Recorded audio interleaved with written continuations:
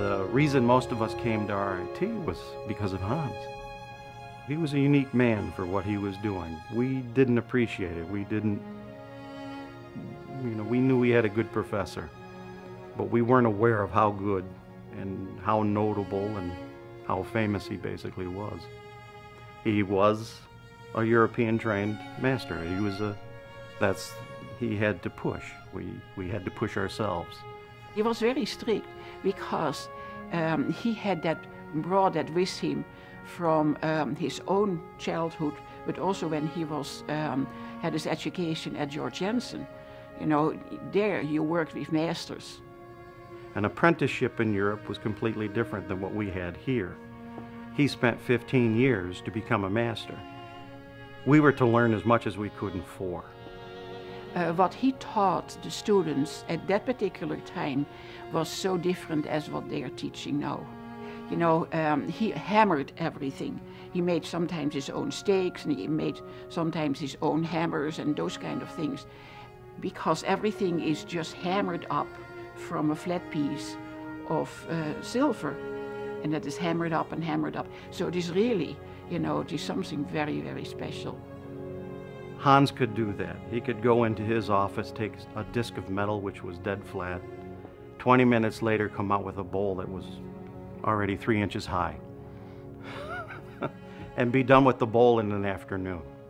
Instead of letting machine fabricate and form your pieces, we were taking flat sheets of metals and learning to push it by hand, but doing shapes that weren't centrifugal. Ovals, rectangles, squares, things machines can't do, and still can't. Everything was by hand, no machinery, and we did learn. All his designs he always got from nature. That was his life. Yeah. Most of his pieces tended to be mobiles, where a design aspect may be the fact that it's just maybe teetering, simplified bases on a spike, on omegas, which were common for Hans. The designs tend to be very plain. The detail is in the hammer work, which meant it had to be done by hand. His things are so different, what he made, than anything else. His work is so simple. One time one of the factories asked to make like a spoon or a whole set of spoons for him, and he gave it to them and they said, oh no, that is not ornate enough. His work is not ornate, so plain and clean, but so special.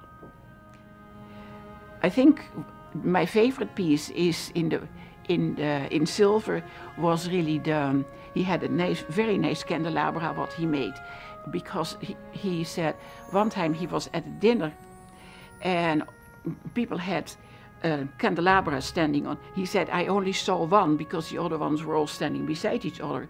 So he made a candelabra that from every angle you could see the light.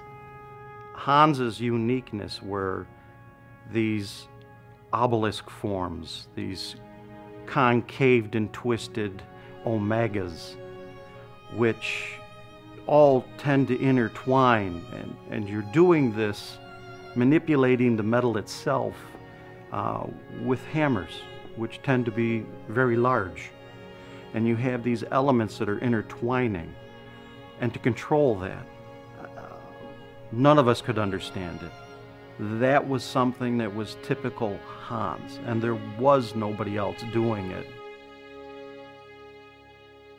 The maze is really like a whirlpool, and so that was very special for him.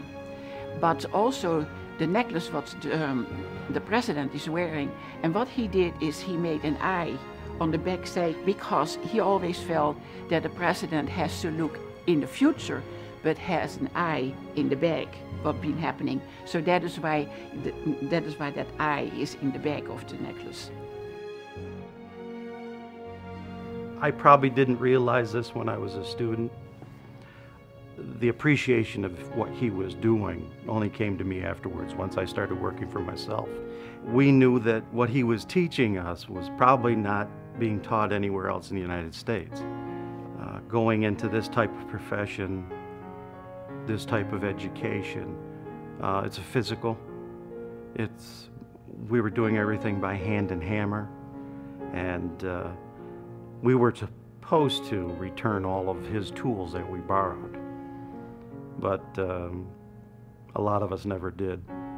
It may have been a ruler, a compass, a hammer, or a file, but it was our little trophy. Had his little name, little hammer, H&C, and I still have his pieces in my shop today. That's 30 years later. I still use his tools. And that's what the kind of guy he was.